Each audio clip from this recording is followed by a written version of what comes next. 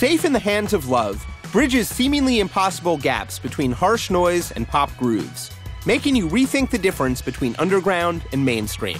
An abstracted self-portrait that defies genre and overwhelms the senses. Have you looked outside? I'm scared for my life. They don't trust us. On Tierra Whack's debut audiovisual album, the Philly rapper and former freestyle wizard builds her own surrealist universe. Each minute-long song comes with visuals as allegorical as they are absurd. The whole thing's only 15 minutes, but Whack's creativity feels infinite.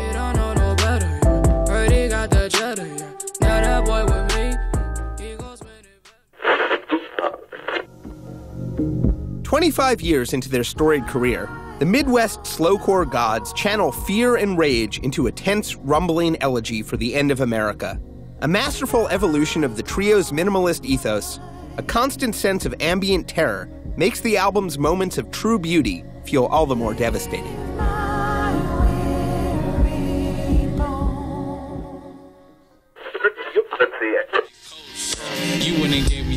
Building a new sound on tight loops and experimental line-blurring production, Earl Sweatshirt packs 15 tracks into 25 minutes, making peace with the death of his father, working with the younger generation of collaborators, and affirming his status as one of the most brilliant voices in the game. You waiting for cosign?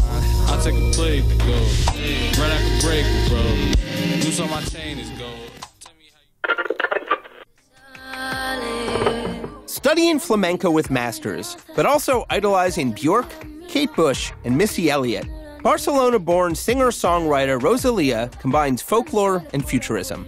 On El Malquerer, in one translation, Toxic Love, a storm of doomed romance draws from both 13th century Spanish literature and Justin Timberlake's Cry Me a River.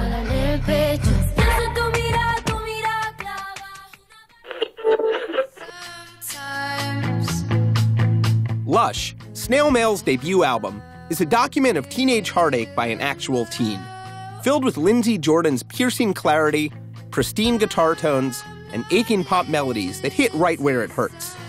Proof that vulnerability can be punk as hell.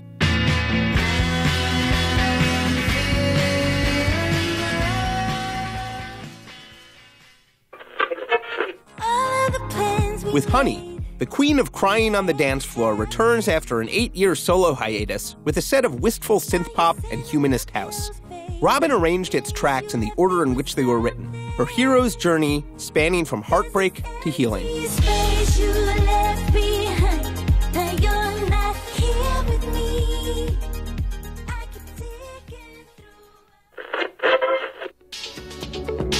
German producer DJ Cozy drifts from psychedelic down-tempo to ecstatic French house, a cross between a merry prankster and a club shaman.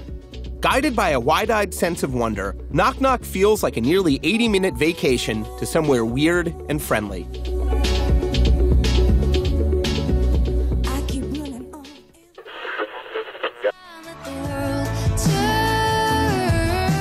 On her 7th album, Casey Musgraves slyly pushes the boundaries of what country can sound like in a way that still feels like comfort food.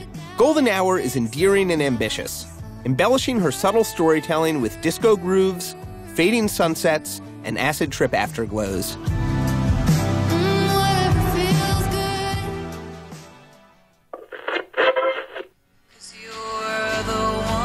A breathtaking expansion of her previous records, Mitski bends pop structures into impossible MC Escher mazes. As Mitski assumes an array of characters that perform feminine abjection with solemn grace, Be the Cowboy is as stunning in compositional complexity as it is in emotional depth.